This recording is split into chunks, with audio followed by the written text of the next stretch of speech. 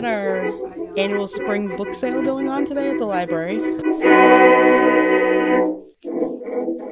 We'll be here today from 9:30 until 7:30 tonight. Same thing tomorrow. Thursday we will be here from 2:30 to 7:30. Friday is 9 to 5.